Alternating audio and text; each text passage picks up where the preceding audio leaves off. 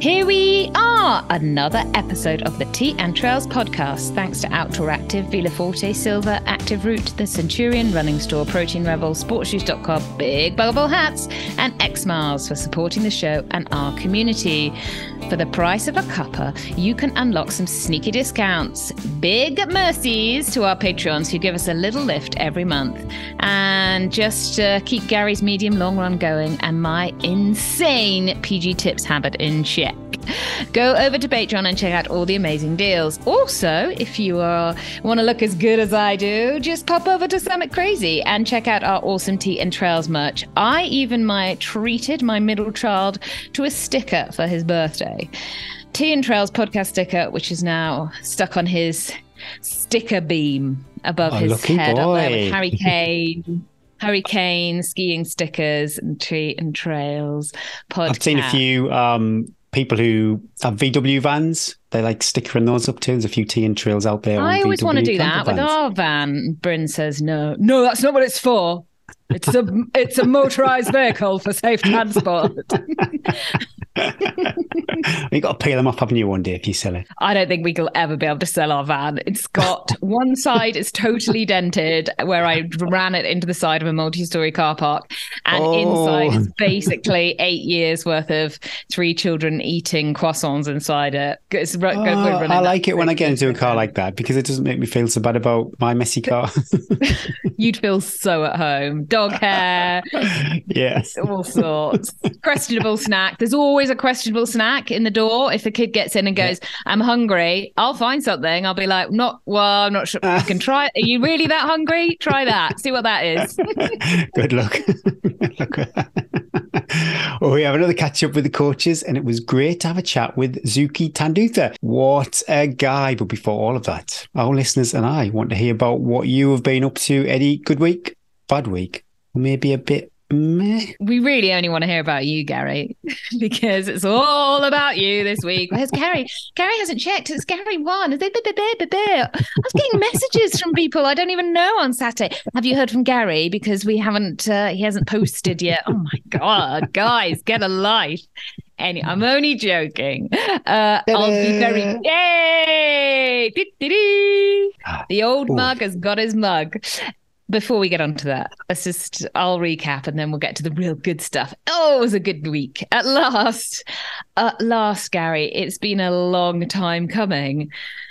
How many weeks? I don't know, because I've let this training sort of just run through without really keeping as I said right back at the beginning, I said, I'm just going to do hill reps once a week, a speed session once a week, and a couple of long runs. And I'm not going to make it complicated. So I'm not really sure where I am. I've just repeated, just mixed it up a bit with what fitted in life. So I've no idea. So I thought this was my last week of training last week. And then I realized I've got another week because I was just going to say, is it taper time now? But no, it's not. No, I've got another week. I love my scientific process. But at last week, I felt great. Oh my gosh, how long has it been? Really, the whole year, I have not felt good running. It's just been such a struggle, tired, out of breath, running uphill. Yeah. Anyway, I felt great, as we all know, and I've whined enough. The kids have not had a full day of school for the whole of the year. And then they had their half term. I think it's English half term this week, is it? Next week. My goodness me, I don't know. The bank holiday I know for us this weekend. Are your kids at home today, Gary? Because if they are, then it's half term. No, they're not at home. So it's next week. Possibly. He's a bit tired. I'll tell you next week. But mine had this like mini half term break. Because they're so exhausted. They only had one day at school last week. Gosh, we managed to fill it. So we had endless football matches, which they love. Oh my gosh, the boys live. As anyone that has small boys, what is it? I was like, what is this obsession with? Why I never like gave them a ball and went kick it with your foot, but like they literally can't even. We have to have indoor footballs, outdoor. Like the obsession with having to kick a ball. I don't know what it is. It must be something about their developmental. Even watching TV, they can't like sit on the sofa and watch TV. They have to have like hitting something. If they're not hitting something, they're like fiddling and breaking something. Anyway, it's strange because I've never, like with my children, I've never fostered a stereotype, but yeah, it is just pre-programmed in there. If it's a ball, there's a ball. Let's kick it against the wall till Mum says, "For God's sake!" Anyway, they had football tournaments. We had one 12-hour day of football tournaments. Oh my God. Oh my goodness. I made the mistake. I did a 90-minute run because I thought I'll do all my running, then we'll do the tournament. And then anyway, blah, blah, blah. I didn't. I had just had a cup of tea then on the way to this football tournament after my run. Oh my God, I got and then it was hot, got sunburn, and I had such a bad headache. Didn't have enough tea, so I reckon it was a bit of caffeine withdrawal all day. I did take 2 flasks. Don't worry, dear listener. I wasn't stupid. I knew what I was going into. There was no way I was having black shot of coffee from the French dodgy buvette.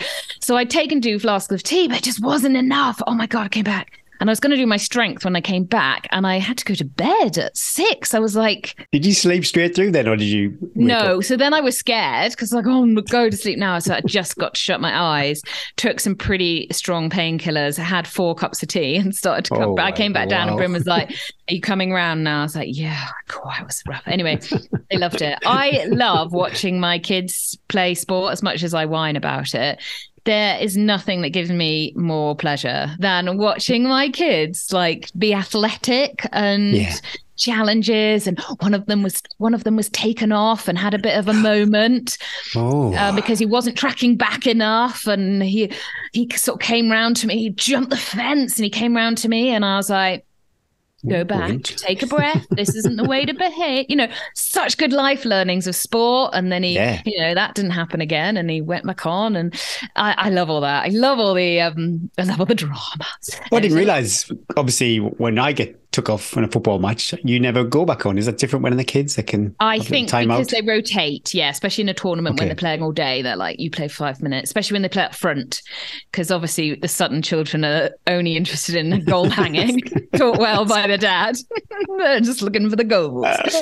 Love it. What else? Well, so anyway, so what did I do running wise? So I had to fit it all in. I did a flat, fast tempo. Oh my gosh, my butt cheeks. I don't run on and for flat. So it was still 600 feet of climbing, but to me, so that's over. I think I did 10K, about 10K, but that was, that's relatively as flat as you're going to get around here. So I did 10, I can't remember because I didn't write it down, but it was something like 10, 8, 6, 4, 2, getting faster as you go. So you sort of like that sort of thing. But by the time I got to the 2 minutes, I mean, it was hitting a 6-minute mile. Oh, God, I find running fast so hard now. I'm old. I was blowing out my proverbials. And then I didn't give myself enough time to cool down. And then I'm doing like taxiing the kids around, my hamstrings. I was like, I can't change the gear because I'm going into cramping. But anyway, it was fun. It was good. I love running fast. I forget how much I enjoy running fast. 2 long runs, 1 really lovely long hike with some mates. They wanted to do lots of climbing because 2 of them are doing the maxi races over in Annecy this weekend. Oh, that sounds good. I bet they might be listening to this when they're doing the races. Good luck. Good luck. And so they wanted to do lots of hiking, and I haven't used my poles for the last month or so because I won't be using my poles on the Southlands Way. So we did a couple of coals, and then they were like, we're going to turn around, get back to the vans, but we're going to go up the back of the ski piece. I was like, it was raining and muddy. I was like, sounds lovely. I'm going to get up this. We were in this conga line. They've all got their poles and marching up, and I was like, whoa, guys, going back on my nails. I can't get through it. And my calves were killing me because I think when you use poles, you sort of maybe you go through your calf a bit more. But when you've got nothing to grip onto and it's that steep, you're just on your tiptoes. What kind of angle are we looking at then for this? A black. I mean, I don't know what classes as a black piste, but it's steep. Sheesh. Every time, and I could see it then it just you have 2 steps where it's less steep, and I was trying to shake my calf muscles out, going. And they're just going, so then we did this, then we did this. And I'm going, oh my God, but it's good. And then yesterday I went on a 3-hour run. I always find it really hard to do long runs at the weekend. We can't do them on Saturday. Obviously, football is live all down Saturdays. Bryn and I only have Sunday if I don't do my long run, and he wants to do his long run too. True, yeah, bridge trainer now. So actually he was very good, and he got up super early on Saturday morning and did his 3-hour run before football. He wasn't the one that then got the headache, it was me, mainly because he was just drinking beer by the buvette. He had the right idea at the football tournament. So I had to go and I always find it really hard, even though the kids are fun. I don't know if you get this, I get the guilt of like when it's a family day, if I go out running for an hour, it's fine. But 3 hours, I always find like, oh, I feel bad. It's a long time, isn't it? Yeah. It feels a long time, even though one of them wasn't even awake when I left. And I knew that they were going to be happy having pancakes, doing homework, planting the vegetables. All that I love it. Yeah. Stuff. If I get home and nobody's stirring, it's like, okay. Yes, I always feel it. But then once I'm out, I'm pretty good at switching the switch and being like, I love this. I never want to go home. Sorry. I didn't take Taka because it was quite warm and she'd been on a long run the day before. So she had a recovery day at home with Dad. It was just me and Lindy. We did lots of, I thought, right, I'm going to try and run every uphill. Just a bit of little, like, see how I feel. And I was honestly, Gary, I was pretty professional. I was like, this is amazing. I am amazing. I mean, it wasn't very fast, but I was able to run. I was running 4,000 and a bit feet of climbing, and I ran pretty much everything, like just tapping up, just feeling strong, feeling bouncy. Everything felt strong. I'm sure it's the collagen. I was like, I've never been able to normally. So we've got our long run climb that takes us up into the hills is 2,000 feet. And then you're sort of up in the hills and you open up lots of trails. And normally I can run up that, but then the rest of the run, there's a bit more hiking, whether I'm just a bit lazy, I don't know. But I felt great then, came down to the center. And then I was like, yeah, because I just felt really good. Lindy, it was just me, Lindy. There was no snow. The cuckoo was going. Oh. I saw nobody. Oh, it's wonderful. Got a message from Bryn saying, all great at home, had pancakes, doing, planting. So I was like, oh, that's fine. Sometimes I get messages, going, all kicking off, son. And I'm like, oh, no, I don't want to know that. It's a piece that I can see. The waterfalls are all still really flowing because the snow's still, it's just amazing. I felt amazing. Lindy felt amazing. We loved it. Sounds like a dream. It was lovely. A dream. I didn't even listen to a podcast. I was saying this earlier, just the quiet and just listening to my heavy breathing as I was going up. Anyway, I was in this zone. I was loving it. Didn't see anybody. Come down to where our little lake is. I always take a picture there if you follow me on Strava. Never see anybody. Suddenly come around the corner and there's this like 100 fishermen around the lake. No car parking spaces. People everywhere. All these, there must have been like some trout. What do you compete for in fishing? Who can fish the biggest fish? Yeah, it's weird, isn't it? Trout? Yeah, they weigh them. Lindy was obviously quite hungry now, going to the end of our long run. She just stuck her head straight in the fisherman's, either his picnic or his maggots, whatever it was. Anyway, I could hear the shouting. I just pegged it straight through.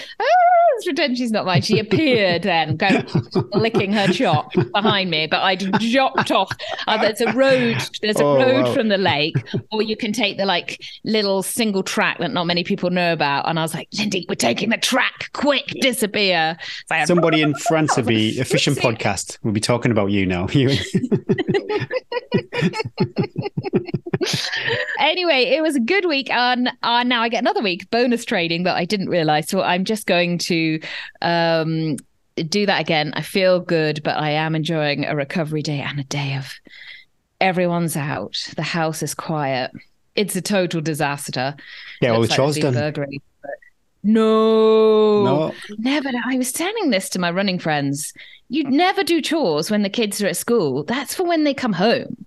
They were like, oh, we've got to go back because we've got admin, phone calls to. And I'm like, no. You do that when they're at home, when they're around. When they're not there, you do all the good stuff. That's interesting. Keeping up with the Kardashians. I've got it wrong. No, that's when they get home. That's when you make them do it. Get over it, kiddos. Get your step count up. Anyway, I'm happy. I felt good. Good week with all the juggle as well. Anyway, no one's interested in all that. I tell you because I like to share it, and you're the only person I talk to all week. It sounds awesome. What a week you've had. And what a time to have a good week. I think that's wonderful timing. I felt confident, and my friend who is crewing me for South Downs Way, he's on it. He sent me right, what we need deets, we need timing, we need He's Oh, already yes. he's prepping me. I love it because I'm quite like, oh yeah, whatever. He's like, can you give me checkpoint times? Blah. So God, I'm going to actually have to do some bit of preparation. I love Kind it. of I love it. normally just. Yeah, I don't know. It makes me a bit anxious, but I do need to get, maybe it's quite a good thing. He'd get my head in the game. Yeah. Bit of focus. But Eddie, that's one thing you need in your life. A bit of focus. Right, come on. Let's start from the beginning and work from the beginning of your week right up to when you became Old County Tops champion. Okay. Well, I did say that week was just going to carry on as a normal week and the Old County Tops was going to be a long run. Well, that never panned out. I forgot. Lisa was away. She went down to see her mum and brother in Essex, so I was home alone with the kids. And Monday to Tuesday was just a massive struggle trying to just fit it all in, try to plan the week. Yeah, it was a bit of a funk, to be honest. My mind wasn't in a good place trying to do the things I wanted to do and just couldn't do it. I missed one of my strength sessions. And then I knew that I was going to pay for that later on in the week because I didn't want to do it because I didn't want to be too close to the Old County Tops. So I think Tuesday, I just said, you know what, this is going to be a bit of a mini taper week then. That's what it's going to be. And as soon as I made that decision that the grey clouds lifted and I felt much better about that. And then, I think I did race effort stuff and the rest of it was just this general aerobics, some strides, 2 strength sessions, actually, one more core focused and one full body. And that was it. I don't think, did I run on Friday? I'm not 100% sure actually if I run on Friday. I have to double check Strava, but if I did, it would have been like 4 miles or something, nothing crazy. But yeah, then we headed over to, where we go? Grassmere on Friday night, just to keep the admin pretty relaxed for Saturday. So only like a 15-minute drive in the morning. I banged on quite a lot about it, but what it is about 35 miles if you get the lines correct. It's a fell race, so it's you basically make your own way to each checkpoint. There's a few areas where they say, don't climb a fence. They planted some new trees here. Don't, be considerate of landowners and the environment. But fundamentally, you go to Helvellyn, Scarfield Pike, and the Old Man of Coniston. About 35 miles and 10,000 feet of elevation too. So it's not an easy runnable route. There are some runnable bits, but it's so boggy, those bits, that you're not really getting much running done. You're tripping over, you're going knee deep in a bog.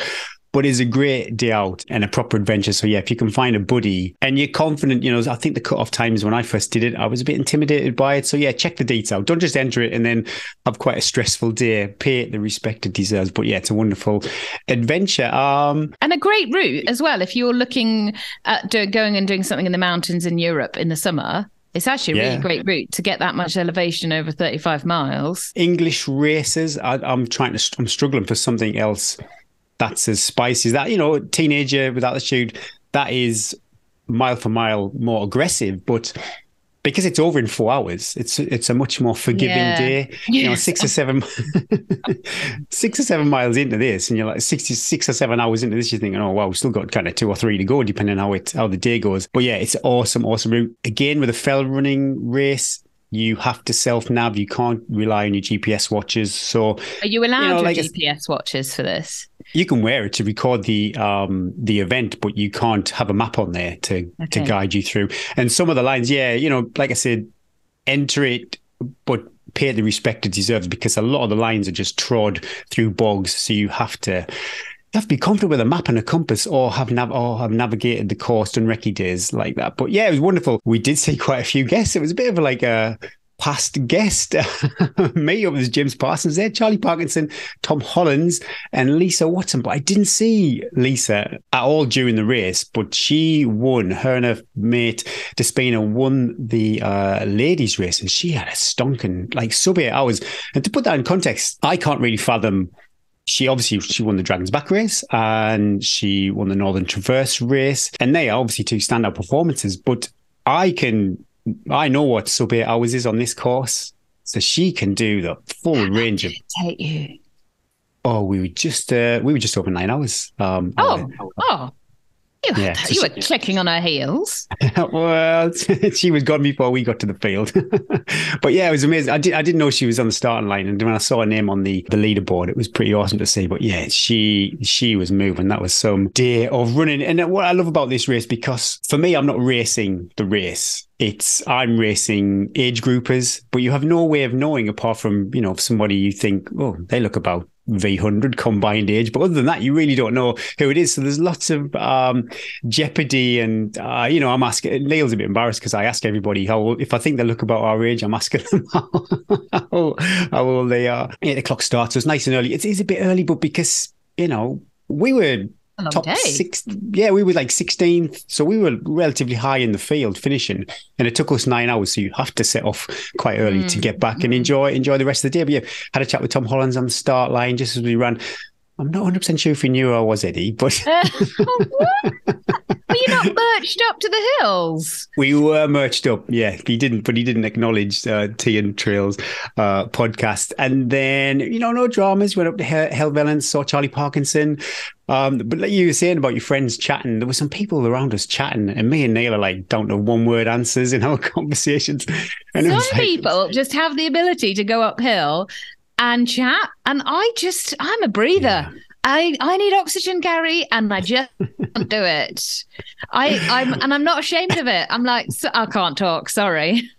No. We couldn't talk, but there's a man and a woman. They just breezed past us, chatting away all the way up Dollywagon. Which anybody who's been up Dollywagon, that is a steep climb. And we lost a few places. So we summited Helvellyn, we lost a few places coming off there because Neil and I we're not fell runners. We're not really naturally fast coming off a steep hill like that. And Helvellyn's that way that when you come off it isn't that aggressive. But anyway, we lost some places. That was it. We filled our bottles up, got some egg sandwiches, headed off to Scarfell Pike, and that is when the heat. It was just like somebody turned up the oven. It was insane.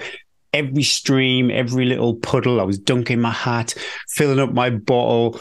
It was amazing. Just like you said with the fishermen, nobody's normally there at that lake. When we got to Angletarn, it was just like a little holiday camp. It was amazing. And it was quite a big stretch. And I was so pleased. I had 2 bottles with me. Normally I would have went 1, but the forecast was suggesting that. Well, the forecast was a bit cloudy than the actual reality. It was such a hot day, but yeah, so pleased I took 2 bottles. But yeah, I got to Angletarn. It was just so busy. It was absolutely beautiful. Another day, I could have just sat in that tarn for a few hours, had a picnic. It was absolutely glorious. But yeah, topped up.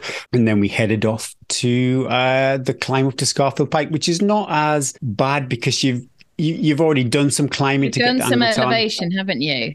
Yeah, you've already started that climb, but it's still quite spicy, but just guzzling water so much. And I was out with Lisa during the week, and our little 6-mile trail run, I must have had about 6 weeks. And she's like, God to say, Gary, I had about 1 wee at this point. And I was just drinking and drinking and drinking. So that tells the tale of that. I didn't feel dehydrated. That wasn't, wasn't the kind of story of my day. On the way to Scarfell Pike, we saw a friend, Aaron. It was quite nice. He timed his run to bump into us. And this is where I let myself down, really, I think. I wish I was that runner who would say, have a little chat with Aaron for 5 minutes and, how's it going? I'm just like, hi, see ya. Yeah. I've got where we used to live is very near the South Downs Way where I'm gonna do the next race. I've got friends going, we'll come and bring the kids and we'll come and cheer you. And I'm like, I won't. I literally will run past you. I'm really sorry. I haven't seen you for 15 years, but you're not going to get anything. You're just going to get a high five and maybe a sweaty hug. Yeah, I hear you. But it's seconds. You've got your racing cap on. Yeah, and that if we did that, Lisa Watson wasn't meeting friends and taking her time for sure.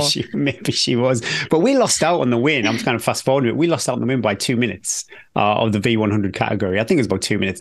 So yeah, all these little pauses, they accumulate. So yeah, if we'd have stopped to chat to Aaron for 5 minutes and we'd have lost by 2 minutes, I'd have been devastated with that. So raging with Aaron. Aaron would have taken the wrath of Gary. I'd have been raging with myself. But when we saw Aaron and we had gone by, we looked over. We looked behind us and we just saw this train of runners coming. It was just like, is there anything worse? I mean, is there anything worse that gives you more anxiety than in a race when you turn around? And for me, when I see another woman and I'm like, well, I was quickly trying to scan their faces. If they were like, a woman, that didn't matter because they weren't in the V100. Yeah. But when you go to Angletarn, it's quite not hilly, but it's rolling landscape, I suppose, that section. So you look behind you and there's nobody there. So I was quite relaxed for probably over an hour, and then all of a sudden just turned around, but you could then see all the landscape behind you because you got some elevation. It was like, oh shit, I shouldn't have sworn. Lisa tells me off. She told me off for swearing too much on the podcast. Do you swear? I never even noticed. I use the S word quite a lot, apparently. That's why we've got explicit content on Spotify. What it is. That and the jugs and the nips. So my fault.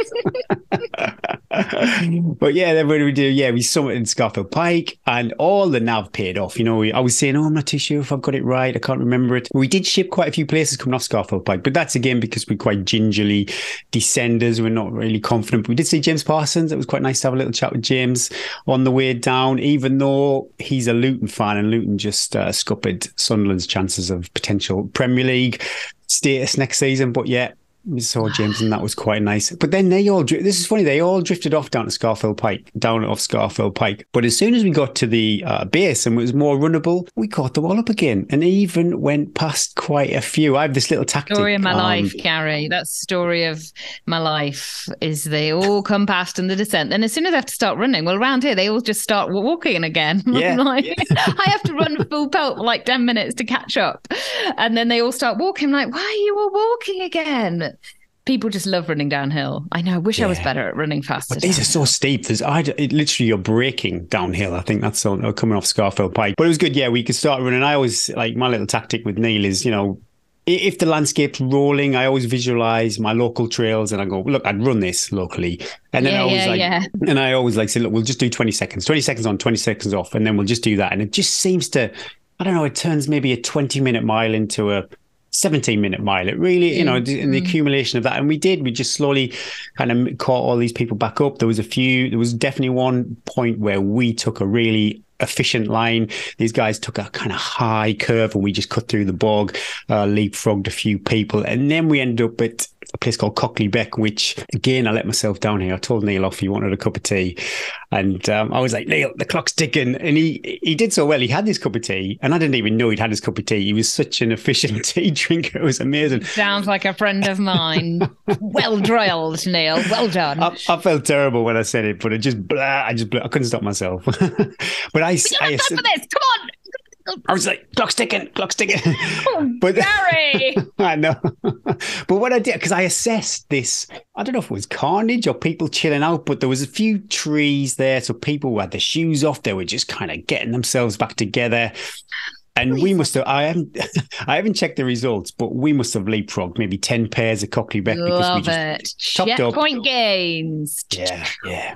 It was great. We just saw them all there, and I thought, right, this is our. I'm taking your time to shine. No athletic ability and no cups of tea. No, just don't rest. So I got an egg sandwich, I think, and off we went up to Old Man of Coniston, and this is really good because we reckoned this last week, and there was a few different choices for Old Man, and luckily, everybody just went the way that we were going to go anyway. So there was no second guessing it, no wasting time faffing on with Nab. And it was good, just straight to Old Man. And when you get to Old Man, this is the only point in the race where there's an out and back. So you get to see, obviously, the runners coming towards you. And that's when we started doing the B100. Test. Yeah, the wrinkle test. And nobody popped up on our radar that really was like a red flag. So we were How are your knees? Do your knees hurt in the morning? No! Right. Off. So there was no red flag. So I was like, okay, nice and relaxed. And then my mindset was then we'd gained so much ground leaving Cockley Beck. I really didn't want to ship any time to the people behind us. And the terrain was in our favour then because these guys were climbing. And then when we'd summited, predominantly we were going down. So their miles would have been 20-minute miles. We could have been doing 10, 12-minute miles. 6. So, 6 minutes. Neil got cramp. He fell over. He tripped over. That's because you didn't allow him to rehydrate. So dehydrated. I know. I should have managed that better. But yeah, he's wonderful. You know, he just had his salt tablet, stretched. You know, I stretched his feet. Up he got, and that was it. No dramas. You shout at him. We don't have time for this. No time for cramp. No time.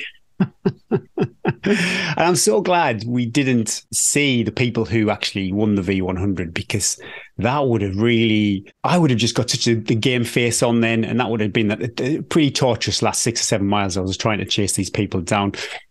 And yeah, through the oh my goodness me, Bleaton, past Bleaton, pretty gentle running, down through a campsite, along the road to the finish. Came in 16th place, slower time than last year, but we were 49th the first year we did it, 28th last year, 16th this year. So getting better every time. And I just think we fared pretty well considering the heat. Like the people who won the V100. I think we did great. Like the V100, the people who won it, last year they were an hour ahead of us.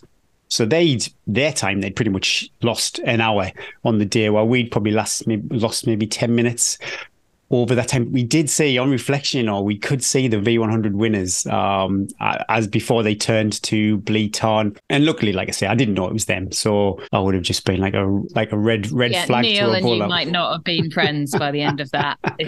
So I'm quite pleased I didn't know it was them, because I would have sprinted. But we crossed the line. The guy said we were second, and we didn't know top three get a mug. We just thought it was the winners get a mug. So Neil was devastated, because he was like, "Oh God, 2 minutes."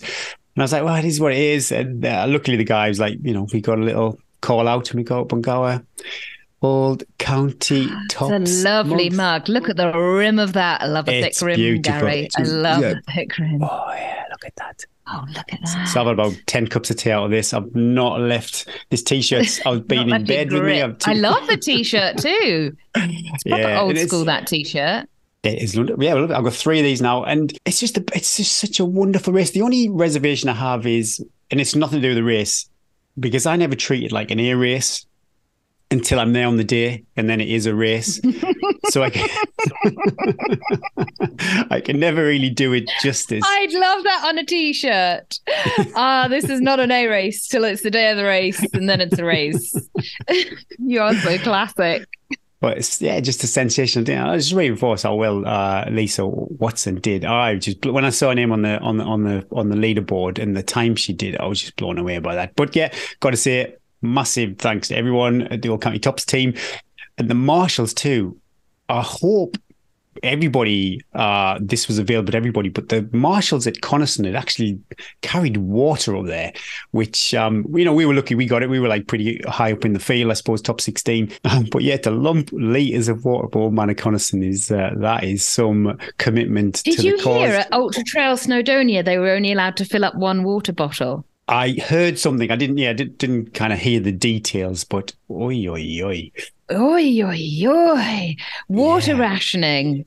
That's dangerous. That's dangerous game to play, isn't it? Well, if that came back to bite them on the backside, if somebody dehydrated or something, that is a dangerous game to play. But yeah, it's just a wonderful race. One of my favourite races. I'm not 100% sure if I'm going to go back next year, because of just I always laugh when I call myself an athlete, but as an athlete, I'm not ready to chill. I'm not ready to sit at Angleton and have a sandwich and take my socks and shoes off. I'm not ready to, if I bump into a mate on the trails, spend that time with them. I'm not there yet. In my head, I'm still want to be quite competitive. Still a contender. I'm still a contender. So I don't know if I can go at the well again. I don't know if I'm chasing so many things that, like this year, there's Dragon's Back race, there's Lakeland 100. I'm feeling a bit of mental fatigue with that side of things, if I can keep going back to the well like that. But yeah, wonderful race. I'd recommend it to anybody, but I would pay it the respect it deserves, because the nav, you need to be committed to the nav, otherwise it's going to be a horrendous day. And the elevation per mile and the attrition of 8, 9, 10, 11, 12 hours out on your feet takes its toll. Like I was very anxious of teenagers altitude. But the reality of that, because it was over in 4 hours, it was okay. Although I felt within myself aerobically quite comfortable on this race, but my ankles are aching and just that ankles, everything, body fatigue. Yeah, it's like you've been in a punch bag for quite a few hours. And then you sit in the car for 3 hours and drive home. It's not your hamstrings. Well, just like I know exactly, because I did a 45-minute flat speed session, so I know exactly how you feel, Gary, sitting in the car afterwards. I've got to give a shout out to the nutrition though. The guys from X Miles, they sent me some bits and bobs to try. Didn't try them during the race. Obviously, that's a big no, nothing new. But before the race, we had some of their, it's the Raw Velo. I've never had that brand before. Some organic energy bar. So I had that kind of munch on that in the little fields before the race. Then afterwards, I had I've never used this brand before, Victor's protein water. And I had major... Who's Victor? And why is he sharing his water? I had major like food fatigue. I just didn't really want anything sweet. But yeah, I managed to get this down. But during the race itself, I was on a mixture of Protein Rebel gels, Vela Forte chews, and I was interested because I heard a few people. Oh, they are good. How good but I had they? I had some feedback, and this was from the UTS Snowdonia, that they melted. Whatever they were carrying them in, they all melted together. So but I used your tip. I had 2 Ziploc bags, one full of Kenneman Cake, just the original stuff, not the, I know they do like a sporty one. Mine was just the Romney's classic. And then the Vela Forte and some gels and a soft flask, 2 soft flasks with active root. And I was pretty Isaac on sugar. I must have been hitting 80 to 100 grams of carbohydrate. We know. O'Neill, tea. We're taking you all down. Sorry, he's had the maple syrup gels. Just back away. I did feel a bit pukey because of the heat, I think, and just that effort. But it all stayed down, and nothing was really triggering me like before when obviously I did the World Graham round. I just couldn't even look at a Snickers. It was just like, get that away from me. So yeah, all of that was fantastic. Really enjoyed it. And it's just, like I said, it's a wonderful race. You get to run in a team. It is just magic. Yeah. That's my 2023. You're a legend. Old County Tops. Hopefully. Yeah. Did I? I rattled through that. Hopefully I made sense. I loved it. I love the story. I'm so proud of you. I'm so proud of you. And I just wonder how many days you're going to wear that T-shirt for. So it's starting to... Well, I cut the grass yesterday. I've walked the dog. The neighbours have spotted me in it, so they've been talking about me. Pretty much. Just a visit to the co-op.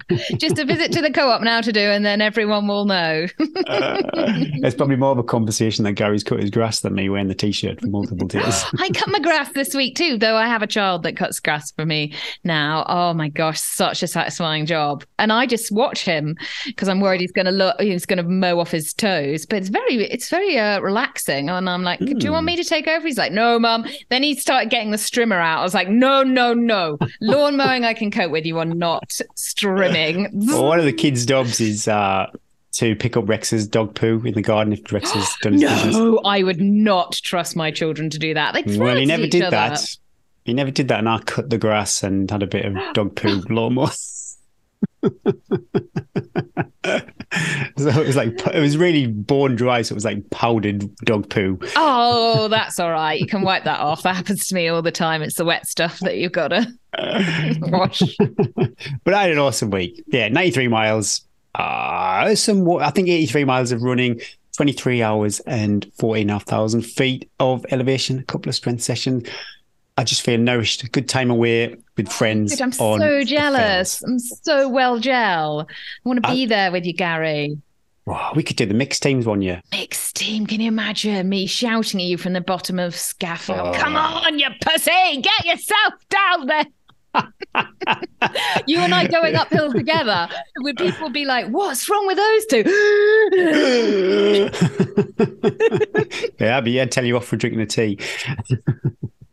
You would get short shrift. You get a tea in your face. Then that'd be, now I have to have another one. Scalding hot tea in my face. But yeah, Neil, like I said to him, I'm really sorry, Neil. Did you have your cup of tea? He's like, oh yeah, I had it. Don't worry about that. He like, when they give him their bottles to fill up, he'd like chugged his cup of tea within that like 30 seconds. He was like Formula One team. I love it. That is my sort of standards. You're going to get it down. No, not even Gary's going to stop him with that cup of tea. Talk about dedication to the cause. 3 years of graft. And a friend of mine noted it was just basically because we tipped into the different age group. That maybe had something. Shut up. Whoever that friend is, defriend immediately. No, you've gone up through the rankings. That's pretty impressive improvement. Nothing down to the fact you now know the route and you've trained for 24 hours for the last 6 weeks. Nothing to do with that. This week's Brew with the Coaches question comes from Ian Brazier. He would like some advice on stopping the last 25 miles of a 100-miler, feeling so hard and becoming so slow, or run, walk. I hear you, Ian. That is 100% my experience. Please help me too. Yeah, I'm so glad you asked this question.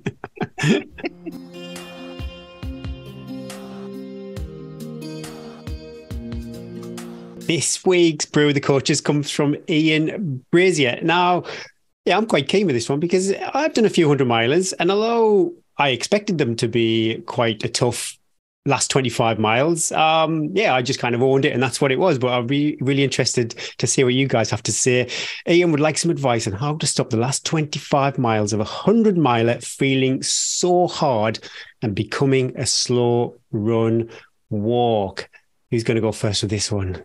Oh, I'm dying to. Ian, it's 100 miles. The last 25 miles are going to be really hard. You're going to slow, run, walk. Whatever happens, everybody in the field is going to be suffering in that last 25 miles. You need to prepare yourself mentally that last 25 miles is going to be one of the toughest things you've ever done. Whatever you see on Instagram and Facebook, anybody that says it is any other way is a liar.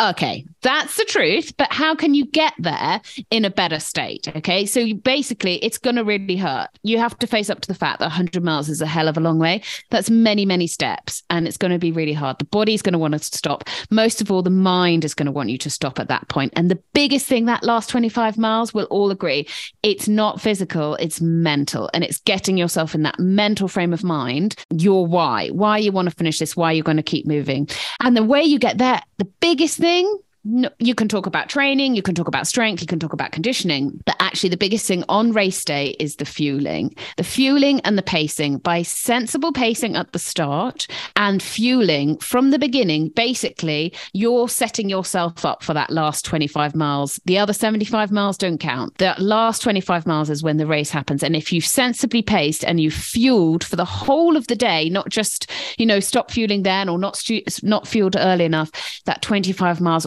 will feel slightly easier in the fact that you're giving your brain energy to make right decisions and to stay positive. It's going to hurt. And I think a lot of us would do better by facing the fact that it's nothing to be afraid of, the fact that you're going to be in a deep amount of pain and that everybody is in that boat, but it's not forever. Working through, chunking it down. And the minute you go over the finish line, if you finish, though you'll be sore and you'll be hobbling around and sitting on the toilet, will have issues, it will go. That mental, like, I can't do that will go. So it is mainly brain related, and that is fuel and pacing. A lot of training as well needs to go into the strength of that back end of 100-miler. But I would say the first thing you need to look at is your pacing and your fueling at the beginning of the race to set you up for a better end of race. And of course, just being as tough as nails, like all of us. It's mad, isn't it, though? The amount of times, I don't know if this is a problem for Ian, but the amount of times I'll talk to somebody after a long race and I go, I didn't eat for 5 hours. And I'm just thinking, why didn't you find something that you could eat? Or whatever it was, drink your energy, however you do it. But yeah, it's like a real puzzle because, like you say, if you are struggling with calories, then that manifests in so many different ways. I think whatever race you do, the last quarter is going to be hard. Like that, you're racing and it's tough. We're all giving our all. So it's going to be hard. If it's not hard by the end of a 100-miler, you're not working hard enough, and you basically need to up your game, Ian. So yeah, you should be in a pain cave by then. I think at the end, the last bit of a tough race like that, I think it's all mental. You've got to define your attitude at the start, and you've got to enjoy the process. You've got to enjoy that suffering and get in bed with it, I think. So, think about, I don't think much at all, actually, when I'm running. Running. Not just running. I don't think much at all. Full stop. And it's done me wonders. Yeah. But so I would say think less, do more. And another thing I tend to do when I'm in that especially in the last marathon, I think it's just a marathon. And I'm like, it's just a half. And then I go into running routes that I normally do, which are set distances. And I think I just need to do this and I just need to do that. So it's about breaking it up and maybe I like to visualize routes. So for example, like I said, with the routes, I like to visualize routes that I do often, and it becomes manageable then. So that's kind of what I do. I think you've got to have a good mental game to stay positive, keep smiling, smiling's super important, and say hello and thank you to people. Like, marshals, have a bit of banter with people en route, because however tired you are, banter will always make you feel better. So if you see someone else more miserable than you, I always suck that up. I love other people's misery. Have a good laugh. If someone's in the pain cave and they're crying on the side, yes, suck it all up. I love it. It's horrible, but I love going past somebody who's broken. It's a big lift. Especially when I know they're not going to come back. It's like, yes, that's another one. Oh my God, you two at Dragon's Back. Savage. Remember, you have to go and see each other in the evening. So, like, Trish, if you just kick Gary as you go past, it's going to be an awkward meal that evening. And you're like, you made it back, mate. Oh God. Well, your stuff's well back. done. So it's gonna be hard. You've got to find positives. You've got to get in bed with that pain cave. And I think, like, key thing, like Eddie said, is don't fear it. Accept that it's going to happen, and just you've got to roll with that. Let it become part of your race and enjoy the journey that you're on. But a bit of tough love there. But two bits of tough. I think he's asking for tough love here. He wants to run 100 miles. He knows it's not going to be easy, and he just needs a bit of reassurance that we've all been there. I think sometimes when people do their first ultras, I think it's a bit like having a baby. You can't explain it until you've been there, and then they go, oh, I get it. I get why you want to do it. The end result's really good, but the actual process is pretty terrible. I mean, it's brutal. Like, when you're giving everything, nobody gets. I mean, some of the states my body has been in at the end of some of these races, it's horrific. And that's just, it's not that, it's just, that's how it is. That's what you're invested in. That's why you're there, If you want Trish's number, Ian, we can pass it over for that last marathon, and I reckon she would just talk you through any of your concerns. She'd shout them down. Russell, I mean, I dread to think what Russell's going to say now. No, I think you're being very harsh on Ian. So, I mean, I coach men and women, and I do find, I have to say, talking in general terms, women do seem to be better at this stuff than men. And probably, there we go. There's all sorts of reasons why, and I have no idea what they are, but we're just tougher. Truth be told, I've dropped out, and I did a 25 lap race on the track, and I dropped out at lap 24. So I'm in your boat, Ian. I'm a weak mortal, mate, same as you are. So maybe the tough it out thing isn't always going to work for us because we're just not tough enough. But so in that case, you can jump into my boat and we can be weaklings together. And in that scenario, Eddie's definitely right. The belly and the brain, I call it, because that's alliterative. So it's easier to remember. Belly, brain, that's all you need to think about. If you're starting your fueling strategy early on, making sure that's nailed in, practice that in your long runs. There's no point just starting afresh on the race day. You need to have really rehearsed that and try to up somewhere to around 90 grams of carbs an hour is what people are saying now. And I personally am a great runner and I've never got to that number. So just working on what you can do and trying to up that slowly. But that's the number that people are touting out now as actually being possible. And it definitely makes a big difference just getting that energy into your brain so you don't get those dips. And it is psychology where if you start to feel low, your brain just starts to shut your body down and it becomes physical quite quickly. Something that's helped me personally is if it's another 100 miler or a B race, actually practicing negative splits. So you're saying the last quarter you're worried about. So how about you flip the race on its head? And if it was, for instance, a 100 miler, you run the first 25 miles like a joke, like so slowly, like you couldn't even go any slower if you tried. Like it's as slow as you can go. And then build into the race so that you actually feel like you've got something left and you're looking forward to taking the brakes off on the last 25 miles. And then you work back that way slowly. Okay, well, then I did that with 25 miles. Could I actually extend that to half the race and run the first 50 miles slow and the next 50 miles quicker? That's how I do it. I break it down, chunk it, like Eddie said, but, just fully aware that it's going to be hard, and just that awareness helps. Knowing that it's coming and not being taken by surprise by that. And that in itself is going to set you in good stead so you can put the stuff in training that you need to. I'm a man, so I feel like I can say this without setting myself up. What we're calling. But do you think men are just like? Do you think men are just like super confident, and then when it gets a bit overconfident? Tough, it's the whole society and everything. Men just think they're the bee's knees. They don't need to do the training. The whole of society is just set up to make us think that we're extra special, and then the women come out and kick our ass. Yeah. My wife, she'll hate that I've actually announced this on the podcast, but she's talking about maybe entering the Lakeland 50 when she's 50. Wow, amazing. And that's quite a few years away. So it's not like me. I just go, I'm going to chuck my name in the hat and see what happens. Yeah, she's got a real pragmatic and mature approach to it. While, I just go enter. As long as the debit card went through, then.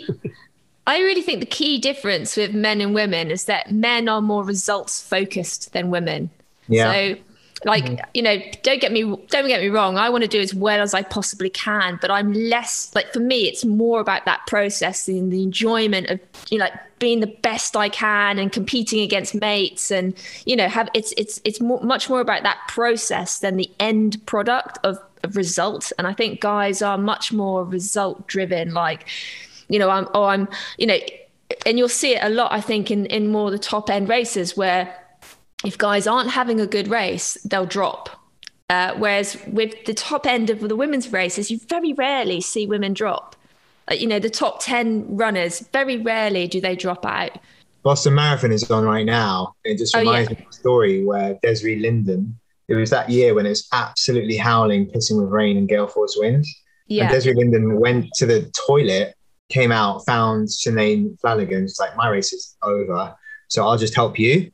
And so they ran together. And then at 20 miles, Sinead Flanagan was like, oh, God, Desiree, you're kicking my ass. And she went on and won the whole race. She was the first American winner. In That's amazing, isn't it? But she was just, I'm going to stick it in and do it and enjoy it with my friend. Whereas the men, loads of men dropped out with, hypothermia. Yeah. Rebecca, come on. Rebecca, what do you think from why is it that we find the back end of these races, whatever distance ultra racing or marathon, even the last, is it the brain? Is it the body? Is it everything mixed together? Why the back end of these races are so hard? It is a combination of everything, but I think definitely brain, isn't it? And I think maybe women are just a bit better at sort of that psychological preparation as well. I think certainly visualization and all of those sorts of things, those psychological techniques that we can use to pull us through at the end. Maybe we've just got a little bit more we can draw on. Maybe men, if you're more confident people in general, maybe neglect those things because they don't think they're going to be needing them. But I certainly spend a lot of time thinking about that finish line when I'm doing my training and all those sort of visualizations of what it's going to feel like in those last quarter of a race or whatever. I think that preparation, knowing what it's going to feel like and doing the preparation for that hard bit at the end is really important. But I certainly think have a little look at some psychological things. I think it's really important. Just little techniques you can take for yourself. Visualization is the one that I really like. Just seeing, knowing what that beer is going to look like at the end or whatever it is. The Manchester Marathon, they give you a pint of Erdinger at the end. It's brilliant. So you can think, you can. Whatever it is, whatever your little hook is to get you through it, I think those are really important. Yeah, I like that idea of the little hook. I think as well that you need to, one of the biggest things is just not being scared. As if you talk about that you're slowing down to a run walk, Ian, but that's good. You're still moving. Yeah, it's still running. There was still some running in there. Even if you're walking, if you're moving forward, you're still in the race. And if you're not moving forward, as long as you're doing something that is proactively keeping you in the race, you might be on the loo, you might be fueling, you might just be taking a pause to gather your breath or just to let the brain rest, to go reset, right, here's my focus, here's my next 4 miles. If you're still mentally keeping in the game and moving forward, you're still in the game. And I think people often think that, well, now because I've got a 20-mile walk, I'm out, I've stopped. But most of the field will be marching to the finish, and that's all good. That's all fine. The finish is getting closer as long as you're moving forward. I can't wait till Rebecca's run the West Highland Way and we talk to her about the closing stages. She's going to be like, I can't not finish this. I know. I can't get on that Zoom call with those lot. The pressure is immense. Yeah. It's very easy for us to be judgy though, because we've done it, but we've also all of us have made big mistakes, and we've all messed up races. We've all underpaced, overpaced, underfueled, overfueled. we've been there. So now we can be like, yeah, because we've got that confidence now that we can get through that hard stuff. But sometimes it takes a load of DNFs. Sometimes it takes a loads of learnings. And I think people kind of think, oh, because I've signed up for the race, I'm going to finish it. And it's not guaranteed. It's like one of the rare things in life now. You can't buy off Amazon 100-mile finish. It's not guaranteed. And sometimes you have to make mistakes and not finish to learn how much you want it and how you do stuff differently. So though we're laughing and saying, come on, just get on and finish, the process is sometimes long, and we get that. And that's why we're here, because we want people to get the realism behind how hard the end of these, whatever distance you're running, even if it's 5K, my God, that last K, it's horrendous. Oh, yeah. And if you want to laugh, you can come and watch me at the end of UTS 100K and remind me to anybody. Have some banter. I think apparently the last 20K is a bit more runnable, but go and find Trish and go along the next one. Go, say you want to talk. How's it going? Yeah, tell me the smile. That will help. Smile, remember? You said smile. Yeah, you said it. Awesome. Ian, let us know how you get on. Let us know if you plan a 100 miler, and we can track you. And we'd love to hear if any of this is any use at all.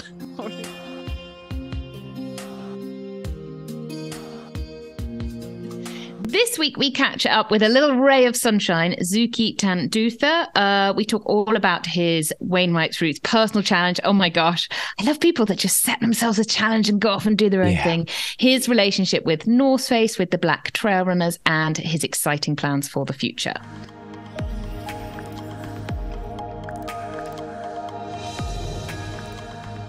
Hi, Zukie. Thanks for joining us today on the Tea and Trails podcast. Where are you? What's the view from your window? And have you been for a run today? Hi, Gary. Hi, Eddie. Thank you so much for having me on Tea and Trails.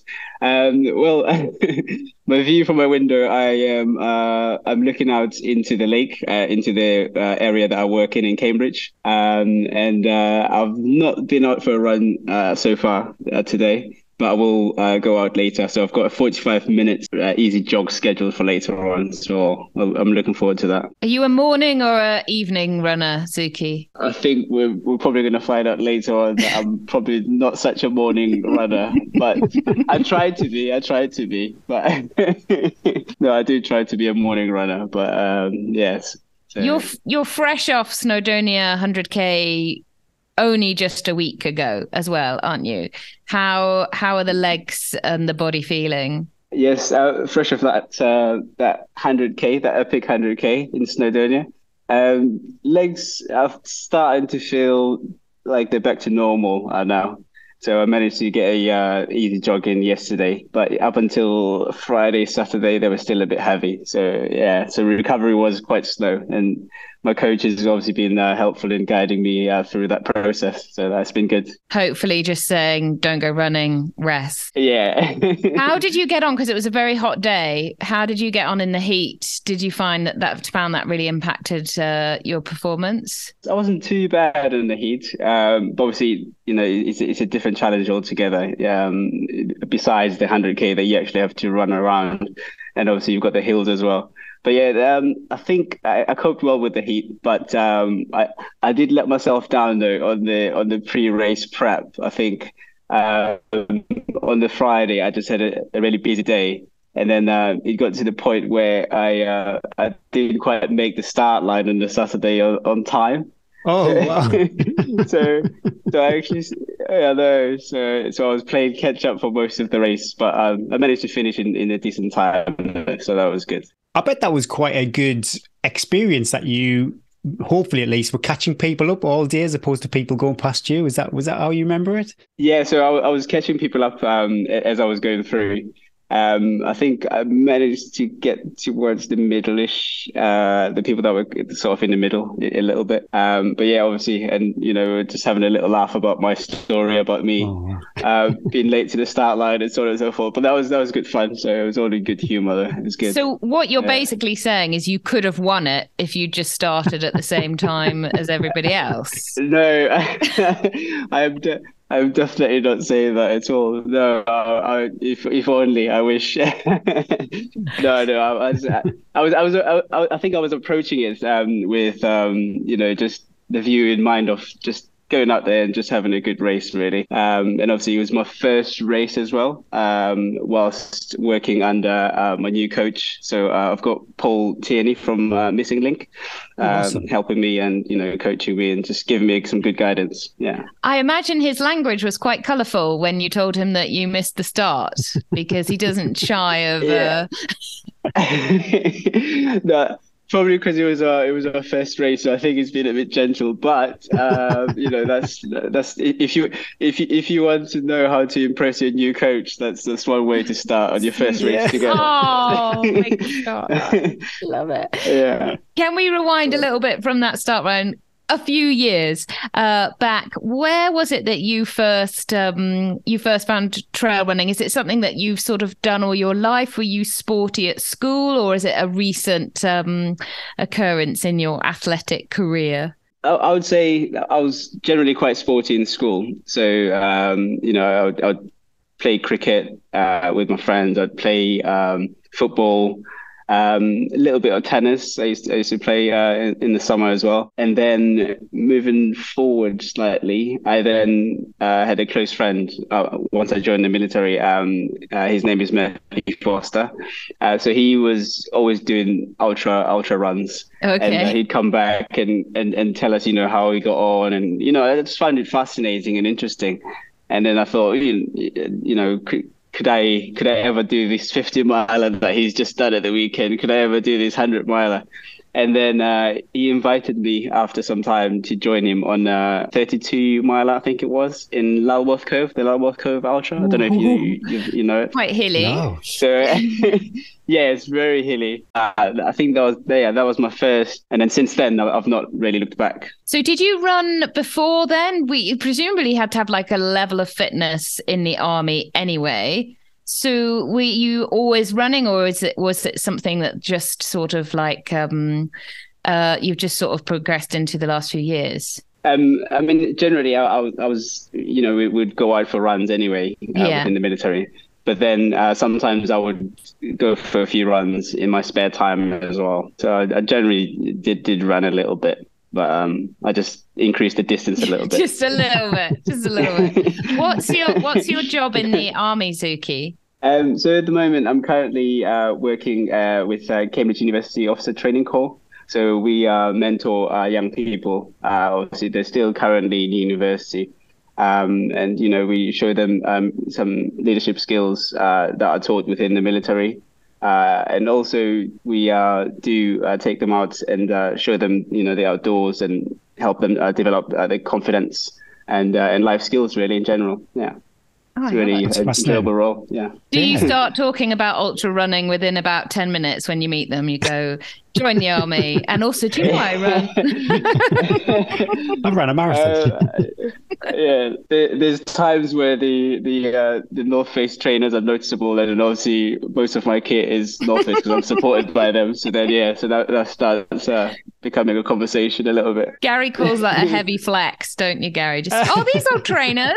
Something I wear for my recreation. You've got a target on your back, though, haven't you? When you come in with a heavy flex, then people kind of want to take you down too. So if you're dripping in North Face kit, then everyone's gonna they'll have their eye on you, Zukie. You're being quite modest about your ultra achievements so far, but on our recon, you see, I slip in a good military word there. On our recon on you, we were finding coast to coast, the Wainwrights route, now UTMB Snowdonia 100K, also the summer spine race. You've done some pretty big challenges already. How did you find the summer spine?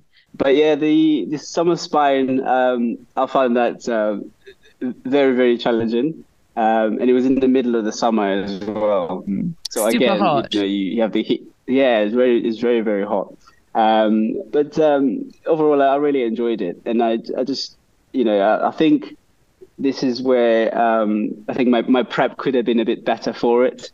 I could have tried to squeeze in a few recce's here and there and so on and so forth. But sometimes, obviously, life happens and that's not always possible. But I gave it my best shot at the time, and it was really good. Would you want to take on the winter one? Yes, I would love to do the winter one.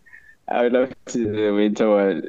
But it's just obviously I just need to work out a suitable time with work, etc. Yeah, but it's a chunk of time, either as holiday or blagging it off from work, isn't it? I'm hoping to make that start line for a winter one over the next few years or so. Yeah. All of these big challenges, you do all the training, the commitment, the recce's, and then, like you said, you need to blag some time off work or take a holiday. It's super hard to fit everything in. I'd love to talk about the coast to coast though. Because that was not a race as such, but was it like, did you go for an FKT or was it more of a personal challenge? That one was more of a personal challenge. But I do need to investigate whether I've got a chance of an FKT after I did it, because obviously I think I finished it in so it was 192 miles I finished, and I did it in about 6 days. So I think it's about 70 hours. It's on my Strava somewhere. So I think it's about 70 hours of moving time altogether. So I just need to investigate that a bit more and see where that stands with regards to an FKT. And how did you approach it? Was it a solo? I know I don't know what the details are for all these things. If it's a solo, unsupported, supported, what was your approach to it? It was solo, self-supported. I think my approach was to try and do it as quickly as possible, bearing in mind I had a week, so I had from the Monday until the Sunday. So obviously I had to be in work on the following Monday after that. I bet you were good. It was, I'm good for work on Monday, guys. Well, I can do anything as long as it's sitting down near tea. Yeah. So it was just to give it a go and see how I get on, as quickly as possible. But obviously, with most of these things, sometimes they don't go quite according to plan. So I think I had to have a pit stop after 24 hours. I stopped for a bit in a local B&B just to, readjust my kit. Plus, from start, I think I started around 10:30 on Monday, and it rained from 10:30 all the way until about 2:00 in the morning. Obviously, you're moving through the Lake District at this point. And then moving on then towards Sharp. I think it was a bit more, the weather became a bit more pleasant, but still a bit rough. And because obviously I was, carrying everything that I needed to keep myself going.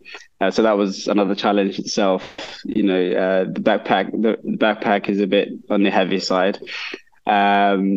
But luckily, obviously, I had good kit, obviously, with the support thankful for the support from the North Face, and the kit put me in good stead. Basically, it was good. Did you plan on staying places, or did you have like a sleep system and bivy bag and sleeping bag? No, the sleeping plan was to see how I get on. And obviously, I had the prominent towns to hit, so I knew that as long as I get to the next town, then I will see how I am and how I feel when I get to that town, and just make a judgment call there and then. I think by the end of it, I'd stayed in 2 B&Bs overall. So it was to get out there, explore, and move as fast as you can to get to the other end, to the other side. So, is the route waymarked? Are there like posts along the way, or were you having to do navigation? So luckily, I had the route on my own as a GPX file on my watch, so that was easy to follow. Obviously, I had the map and compass as well as backup.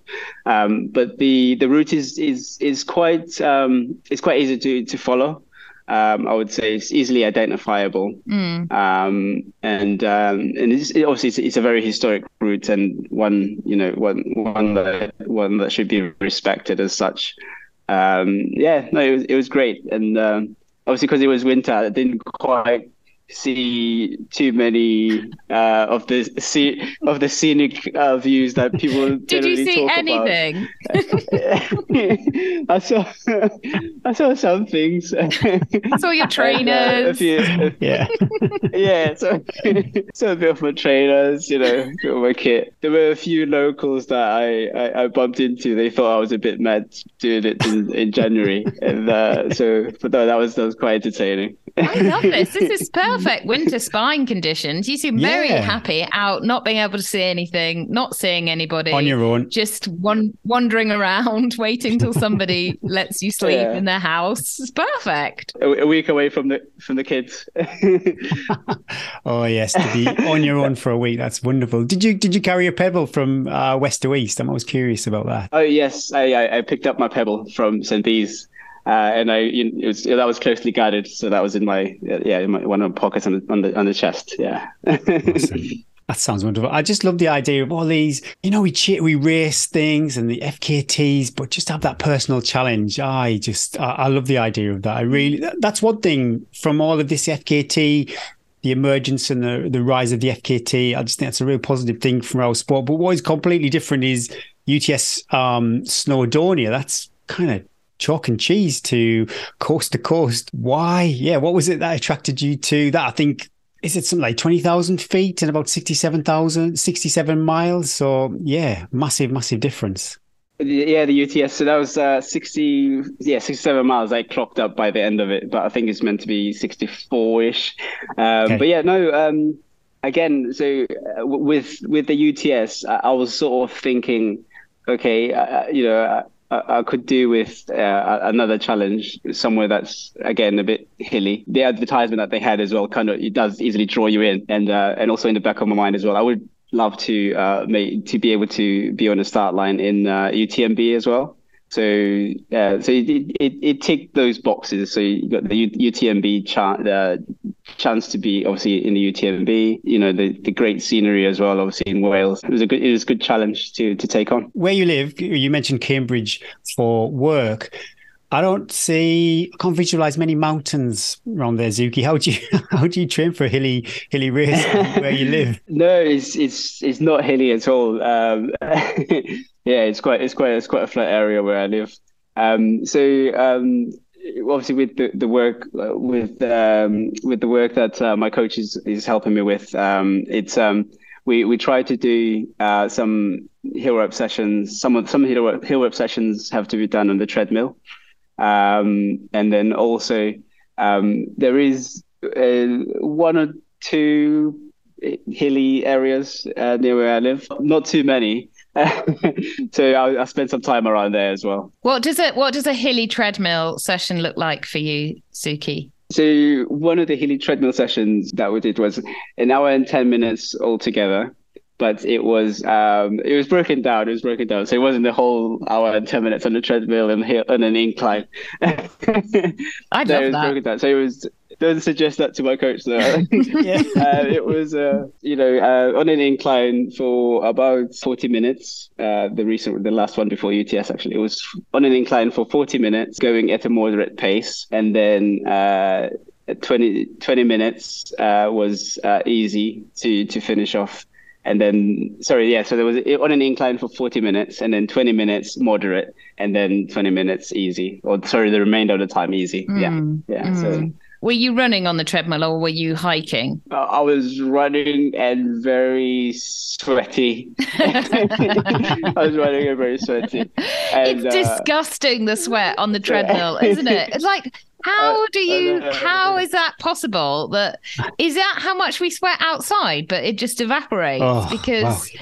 I have to carry my clothes, they're heavy. I'm the same. And that's actually the question that I was asking myself. I was thinking, do I sweat this much when I'm outside? Is this just an indoor a treadmill thing? So I'm sure someone has an explanation somewhere.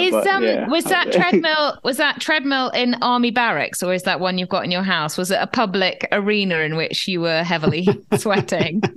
No, it was a public arena. It was a public arena. So yeah, so not the greatest of sights. Because I'm very lucky. I've got a treadmill in our back room, and so I can sweat heavy by myself. But I often think and grunt and shout and go, I don't want to do anymore. But I don't think I could do that in a gym, because I think I'd be asked to leave, or I'd have to spend a lot of time cleaning. I think it's underrated though. Hills on a treadmill, if you live in a flat area, are really, really good, especially if you're doing something like Snowdonia or looking at one of the UTMB races. You can really bury yourself in an hour on the treadmill. They're a good bang for your buck as well. We've alluded to a little bit, Zukie, can you tell us about how your relationship with North Face came about? Mainly because I'm so jealous, because I love the North Face trainers.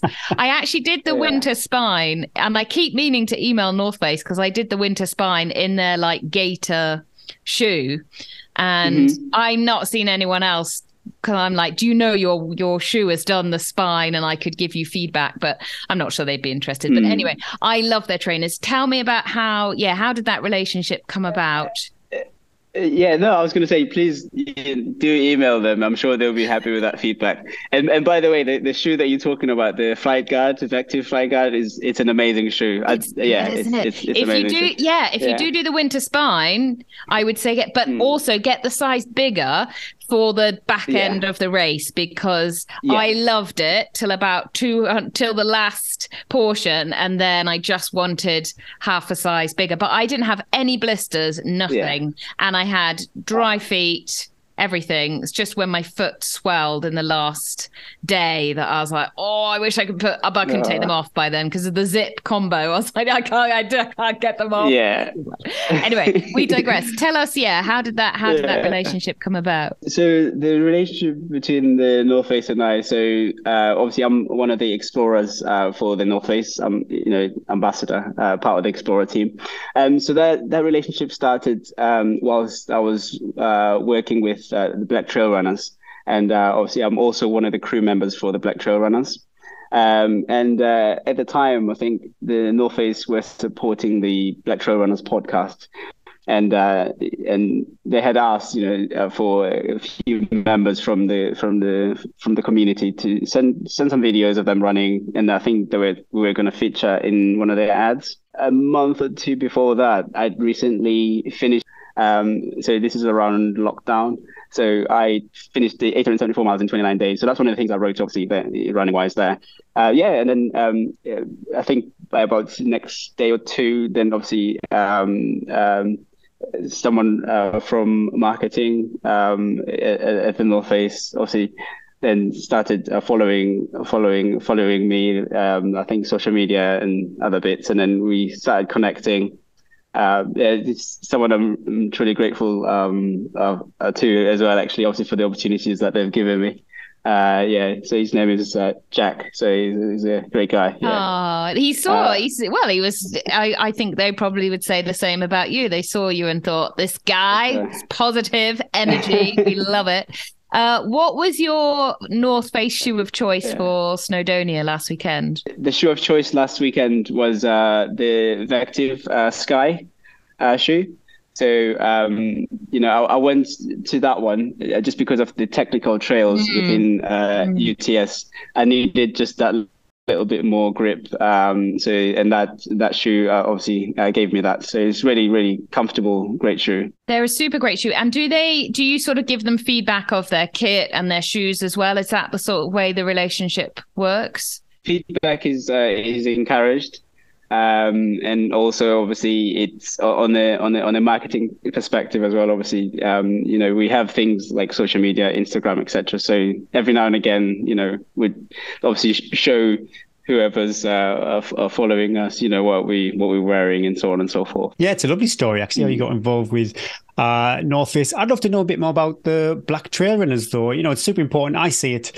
We talk about it with female representation on the show quite a lot, but also, you look at the start of most start lines, and it pretty much is still dominated with people like me. Yeah, if you could share a bit about Black Trail Runners for our audience, that would be great. Yeah, so Black Trail Runners is a campaign charity group and seeking to increase participation from within the Black community and also from brown people as well. So they're trying to get more people of color to to be able to go outdoors and enjoy the trails as well. They offer support in some key areas and obviously in some key areas, and some of these areas are enabling access, just making sure that people have access to the trails and encourage people, and also support people with race entry fees, and also some kits as well. So they do support. So they offer kit grants. So they do support. So yeah, if anyone is listening in and they're able to support Black Trail Runners in any way, please reach out to them and get in touch with them. I saw on Instagram this morning, I don't know, sometimes things flash up that have already happened, but there was a Black Trail Runners race. And then there was a lot of feedback from that of people that have never done anything like that out on the trails. I loved all the footage of all different shapes, sizes. Has that just happened this weekend? Yeah, so that happened on the same weekend as the UTS. So that was Black to the Trails.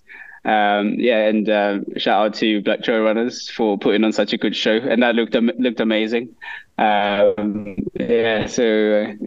think hopefully it's a sign of things to come, and hopefully they grow bigger and better and go on to put on more shows like that.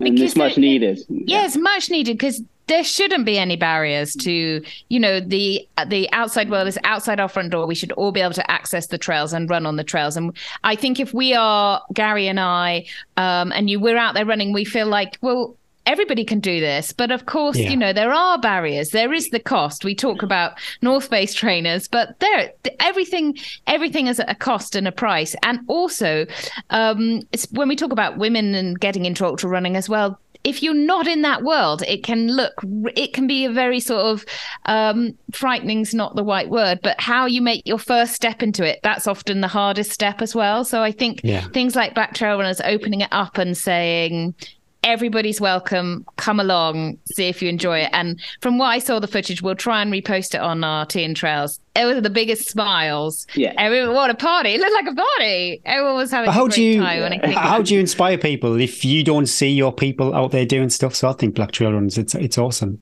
That's it. Yeah, they truly are amazing. And, just to go back to kind of what you touched on there a little bit, Eddie, people will say, oh, yeah, but everyone can go outside and, enjoy the trails. But when you obviously look at the nuances, and it's not quite as easy as that, obviously, like we touched on before, we have the barriers that you pointed out, Eddie, rightly so. You have the barriers, and that's what what people tend to forget sometimes, So honestly, I think kudos to Black Trail Runners for doing what they're doing. Yeah. Could I talk about Bob Graham round, Zukie? I know you've had an attempt. Yes. I'm just looking at the stats. I know you've. I'm laughing, Zukie, because Gary is obsessed with the Bob Graham round, and I don't think he mentioned it for a couple of podcasts. Yeah. Oh, nice. I like that. Well, the stats on the UTS: 67 miles, 20,000 feet. That's not a million miles away from Bob Graham stats. Is that something on your horizon still? I did have a go at the Bob Graham round. So I did have a go in October 2022. Yes, I had a go. And I did it in 24 hours and 50 minutes. So I need to go back. Well, you've got Gary's contact number now. Shout him up. He knows the route like the back of his hand. He can get you around that. Throw in a pair of North Face trainers. He'll do anything. Definitely. I'll be giving you a shout, Gary. Definitely. Yeah. Was there anything though? Can you look back on anything and reflect? Go, oh yeah, that cost us time. Was it navigation, or I suppose did you just come up an hour short on the day? Is there anything you can kind of pinpoint? It was a combination of I came up short on the day a little bit, if I'm being honest, because obviously as much as I like to celebrate the wins, I have to celebrate the failures as well, and obviously learn from them as well. But yeah, I think on the day I came up a little bit short, and I think also looking back, I should have fought a bit harder to get those recce's in there, and with my time, and just structured it a bit better, and get those recce's in there, and I think they would have paid off massively. Looking back, and especially when I was going around, I was noticing that myself, and I was thinking, I should have done a bit better here. Yeah, it's quite a new relationship you've got with Paul on your coaching team now. I think this bodes well for future, because everything we've talked about so far, you go, the preparation wasn't brilliant. Paul can help you with nav too. I'm pretty sure he knows the route very well. I know, you can see that there's a theme here, isn't it? I like the theme though. Yeah. I think, your relaxed approach is a great asset. I wish there were more people that didn't take trail running quite so seriously. I like that, but I do think there are key points which, like Bob Graham, navigation, and Snowdonia getting to the start line on time. These are little things that are easily solved, and then you'll be smashing it. What have you got planned now for the rest of this year? Again, obviously, with Paul's guidance, he can help me get ready for this. It's Dragon's Back in September. Hopefully I can make See the you start there, line. Zukie. I think we know everybody on the start line, Gary. But yeah, so I've got that later this year. Sorry, before that, rewind. In July, I've got the Sen Sunday mountain race with the Lake District Sky Trails, which I'm the ambassador of as well. So I've got that in July. So I'm getting ready for that. So that's 30 Ks. Okay, 30K. Around the lake. Yeah, around the Their Lake race District. series, it looks awesome. They've got some real kind of Scafell Sky Race, Pinnacle, like running it really, really good and mixed set of events those guys put on. Looks yes.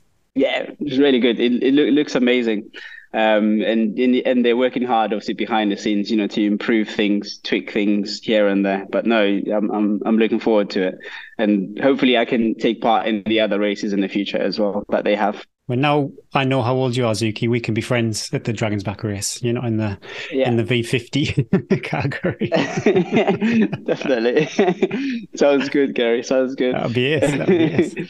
Best of luck. Yeah. Best of luck with all the training, because you're going to need those mountain legs for that race. I'm super scared how the week drags on and the fatigue of my body. But yeah, we are coast to coast. You're pretty well accustomed to that. And the spine race. Watch your back, Gary. The smiling assassin will come past you and go, I started 3 hours late, but it's fine. Yeah.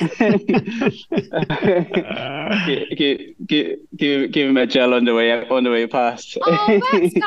I love that. You don't have to, just a shove. Just a shove. Yeah, just not on Crib Gock, please. No. Let's do the quick five. Zukie's going to nail these, I know. Yeah, okie doke, Zukie. No pressure. Okay. These are all super relaxed. No wrong answers are either. Every show we end with our quick 5 questions. Number 1 is, it doesn't have to be the last movie you watched, but maybe the last movie you remember watching. With 5 children at home, it seems to be children's movies that I'm remembering. He just dropped in the fact he's got 5 kids at home. No wonder he's going off for these challenges. So I would say Moana is a favorite. Yeah, Moana is a favorite. I like Moana. Classic. Moana is a favorite. My kids did Moana the musical in their theatre group, so it sort of killed it for me because I heard those songs so many times, and now they're on my Spotify repeat playlist all the time. Zukie, what's the age range of your kids? So the age range is, we're a blended family, obviously. Age range is 11, the eldest, and then 2 girls are 9, and the 4-year-old, and then we've got a 1-month-old as well.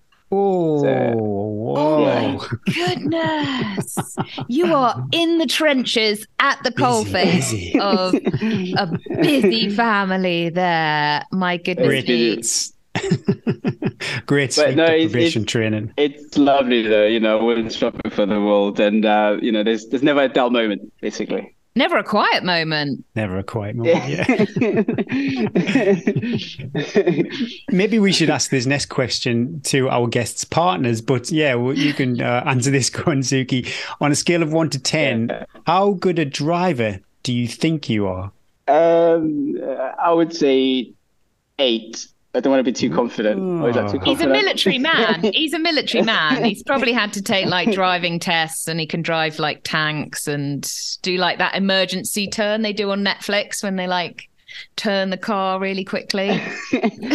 No, I'm not as cool as that, and I'm pretty sure my wife would not agree that I'm an 8. She'll probably put me at about 6 or something. Okay, we'll give you a 7. There you go. Split the difference. Yeah. Okay, 7. What chore do you despise doing the most? I do have to feed out 23 chickens every morning. Almost morning, I should say. but anything else? No, I do enjoy that. I'm trying to think of the list now. Maybe, well, I'm not sure if I'm supposed to be in the garden. Poo patrol in the garden after the dogs. We just talked about this earlier. We need more intel now. So there's 5 kids outside. There's 23 chickens. There's dogs. How many dogs? 2 dogs. Lovely dogs. And 4 guinea pigs. Oh. Zukie, I don't know how you got any time to do anything other than just managing the home. It sounds crazy.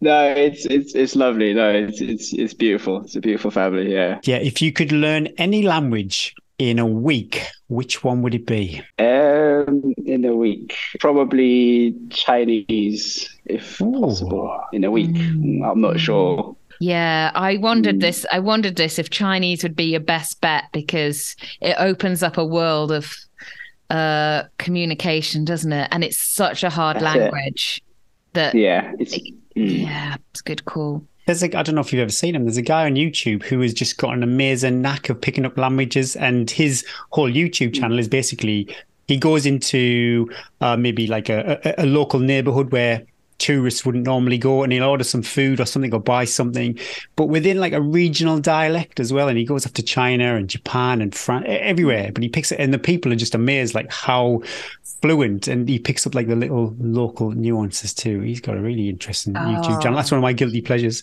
watching watching this guy on YouTube. Okay, last question. Every week we'll share this podcast over on Instagram and many other platforms too, but yeah, it's your choice, Zukie. What would be your Instagram story music of choice? What song would you like? Music of choice, I would probably say Jay-Z. Okay. Jay-Z song. Yeah. And I would say the song being Hard Knock Life. Yeah, Hard Knock Life. Oh, nice. I'll go with that. Kids will like it too, and the chickens. Yeah, everyone would like it. Everyone would like it. Zukie, thank you so much for joining us on the podcast. What a joy it's been getting to know you. I feel we've only just scratched the surface now. I've got so many more questions. Yeah. You'll have to come. You'll have to come back on again, maybe after Dragon's Back. You and Gary after Dragon's Back race. Yeah. You can share the mics about your time in the tents together. Best of luck with everything you've got planned this year. We look forward to following all your adventures. Yeah, thanks, Zukie. Thank you so much, and thank you so much. Thank you for having me. Bye.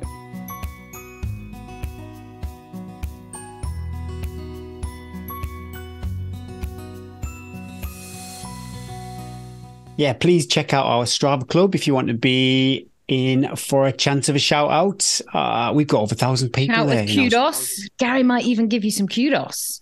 I don't give kudos out on Strava unless I see a decent performance in there. Oh, silent on the kudos. A bit tight with the kudos. But again, Rafa, 2 out of 3 ain't bad, Rafa. Wow, again, another 189 miles. No, I've requested to follow you, Rafa.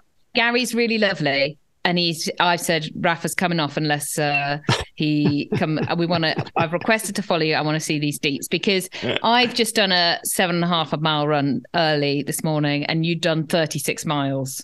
What time did you get up to go and do that? I want more. I want answers. Well, he could be in a different part. So I've requested to follow you, and I might need a Zoom call. He might be in a different time zone. I know all this. I'm just making some drama, Gary. Stop talking.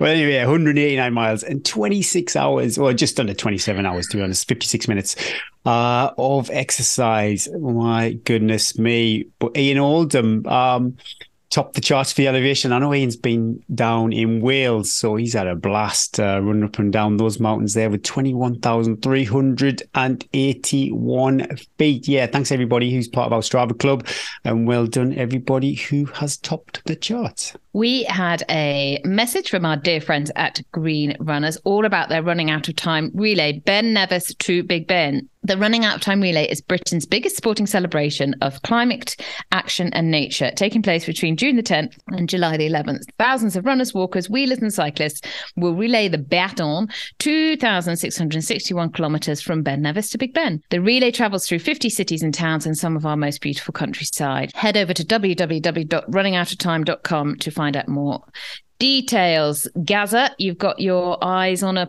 segment. Yeah. There's unfortunately for me, just me being lazy, on the Sunday where it's really close to where I live. I'm away that day, but yeah, I'm going to enter one of the bits up in the Newcastle area, hopefully from the Town Moor to the Sage in Gates. I've got my eye on that. I think it's good. Oh, I just need to say the web address is running-out- Oh, sorry. time.com. I'll put it. I will put the link in the show notes. But yeah, check it out. You know, it's something simple. I think we can all help and support. Sometimes activism, it can be a big and scary. I don't go on marches or take part in any kind of civil disobedience, but this is something relatively easy. Not anymore. Not anymore. But yeah, we can all support this. And, you know, 5K, I think a lot of our listeners, that is within them. So yeah, if it's close to you, I don't want to drive 300 miles to do a 5K run, you know. No, that would be sort of against the... I'm hoping I'm going to talk at the Centurion Running Wendover Woods Festival on the 7th and 8th of July, and the baton is going to the festival and doing a lap of the festival. Awesome. So I'm hoping to hook up, with David in Reading and run it into Wendover, as long as he promises not anything faster than a 6-minute K, because he's smoking fast. He's going to rinse me. I arrive at Wendover Woods. The baton. Where's the baton? I dropped it, but I've left it. I can't get it, guys. You have to go back and get it. I couldn't keep a bit of pressure with the baton, isn't there? Where'd you keep the baton? I mean, under your arm, in your hand, in your backpack. In my hand. Oh my gosh. But yeah, we'll pop a link in the show notes. No comp this week, unfortunately. No, has the big bobble hat winner claimed his prize? Did. He slid into my DMs. Oh, yay. DMs. Can't wait to see it at a jaunty angle. He's a big bobble hat fan too, so it's really nice. I love that. But yeah, no competition this week, but stay tuned. We're going to have a competition coming up from X Miles, our latest Patreon partner, and Silver, the Head Torch guys, are going to supply some prizes too. So 2 separate competitions coming up. So yeah, stay tuned for that. Wow, we've had a jam-packed show and 2 good weeks we've both had. Yeah, but what have you got coming up, Eddie? Rolling in. Well, I've got my last long run tomorrow. I need to look at such a beautiful day, Gary. I'm fuming at you because it's blue sky. The birds, I could be having the best long run today. Yeah, and now I've got to do it tomorrow. Okay, I'm going to open up the weather app live to see what it's like tomorrow.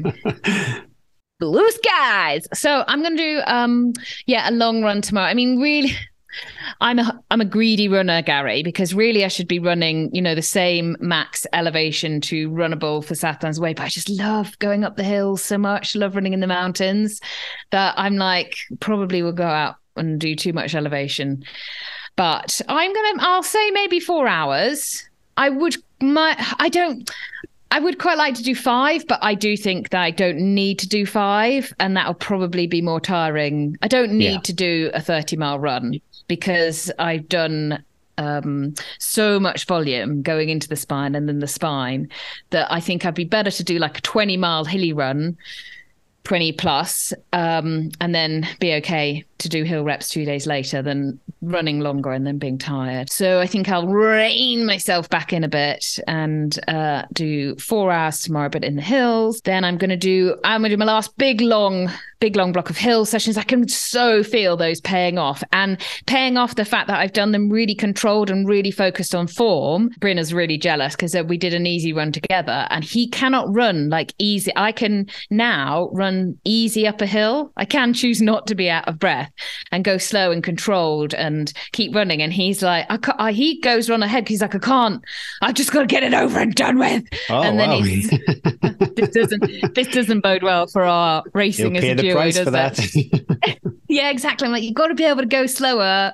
Anyway, we're working on that. So I think I'm going to do 6x8 over last or 5x15. I haven't decided, but it'll be a long session. Oy, oy, oy. And that will mean a long downhill too.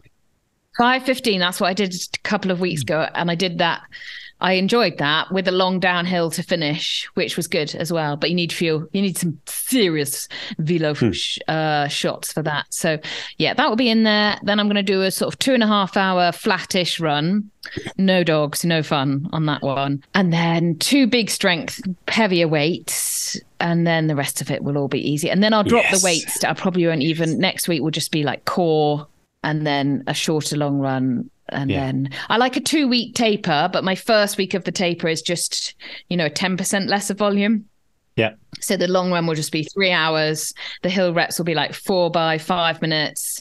And then the next week, then I like a really big taper. The week of 100 miler, I'm fine, not really doing much at all.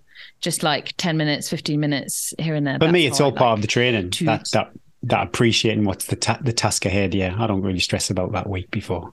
2 more weeks of training, 1 week of taper. So, and I love the 4 hour run too. Sometimes, if you enter a race, it is what it is. But if you're left to my own devices, I'd much prefer, say, maybe do 2, 4, 3 hour runs or something like that, as opposed to one big, like 7 hour day. Yeah. And fitting that in when you're busy with juggling work and kids and stuff, that takes a lot. And then you just don't get the recovery as well. If I do 4 hours, I can come home, have a shower, even a sneaky nap, Gary, I could fit in there, and then be able to do my evening duties. So yeah, I think that's probably what I'll do, and just enjoy some peace, some quiet, and I'll get it all done, and then Bryn can go crazy at the weekend doing his long run. What about you? You're gonna have a little bit of downtime? No. Week again? What the hell? Oh, goodness me. You hatch these plans years in advance, and then when they actually come to fruition. You're not running the whole... No, it's a relay. I was like, what? I thought... Yeah, I've got leg 4 of the Hardmoors 110 relay team, and judging by which is actually, initially I was a bit, oh, goodness me, I'm going to be running it through the night. But looking at the forecast for next week, I think I've got the bonus leg there, because it's going to be pretty hot apparently on the moors. So yeah, a bit of shade and a bit of darkness is going to be welcome. And it's also, if we do well, will be the glory leg too. I'll be bringing it in. I'll be bringing it home. That would be ace. 2 weekends in a row to get a podium finish. Let's see. Who's on your team? Chris is. I think Chris is doing leg 1. He was in the Facebook group, actually, sharing his picture with his Teen Trails T-shirt on up on Helvellyn the other week. Adam Bridges, another friend of mine, Neil Robinson, my All County Tops partner, and Bob Graham partner, and then me. I'll be running from, I think it's Lordstones all the way to the end, about 30 miles. I think there is obviously some uphill involved, but it's a net downhill that I've got. So my little legs, completely opposite the last weekend. I've got to do some running. That's going to be, I'm looking forward to it, actually, because, there's running on the Lake 100. There's going to be days on the Dragon's Back race where it's not all 3,000 meters of elevation, 4,000 meters of elevation, whatever it is. So I think it's a healthy test for me to mix things up. And yeah, it'd just be awesome. I've got no idea what the competition's like in this relay, but to get on the podium, maybe even win it, that would be pretty good. That would be pretty good. Big words. I like it. We probably will collectively be going quite faster than the majority of the runners. And me being leg 4, there's a good chance I might not actually see anybody. It'd be like a time trial. It's going to be quite a lonely race. But if I do see you out on the trails, say hello. I'll have my Tea and Trails podcast t-shirt. Will you say on. hello back, or will you like just push them out the way and say, I'm racing? Yeah, take it down. I might not have many words, but I'm quite polite. Yes, I will say. Running wise during the week, probably just the same as last week, to be honest. Served me well. Keep the miles low. Maybe something that's a marathon effort. Probably on the trails, though. I don't think I'll just go out and do 6 mile flat. I don't think I'll do that. Yeah. That is that. And good luck to everybody who's racing this weekend. And a shout out to Craig Anderson and his friends. They're having an annual backyard ultra challenge on Saturday, and a few of them are going for 52 miles. Yeah, and that sounds awesome. And again, after we had a chat with Karen, and that if I was ever going to do a simulate like a backyard ultra, something like this would be right up my street, that simulation event. So yeah, best of luck. Hopefully you all get your 52 miles. So yeah, good luck, Wayne, Craig, Douglas, Bex, Tam, and everyone else. And to Harold too, who's the main man and the organizer. Yeah, good luck, good luck. There's so many people racing this weekend. Yeah, best of luck, everybody. That's the end of another show. We've got to go. But yeah, thanks for listening, and thanks to all our partners and Patreons, new and old. Be kind to your future self, and don't forget to like, subscribe, follow, and a share would be ace. Stay safe on the trails, everyone. Run wise, run well, and don't overdo it. Just be steady, Eddie. Listen to your body as well, of course, as your fave podcast. Make sure you refuel with lots of tea and maybe a scone or a nice bun. Yum. We are a safe space here to overindulge. Bryn had a few days off, and he made 2 cakes during those days off, and we ate them both within, I would say, 48 hours. We are a safe space to overindulge at Sutton household. My name is Eddie Sutton. And I'm Gary Thwaites. That was episode 23 of Tea and Trails. What tickled you so much there? It's your pause, and you're like, and here I am. And scene. Done. I love it.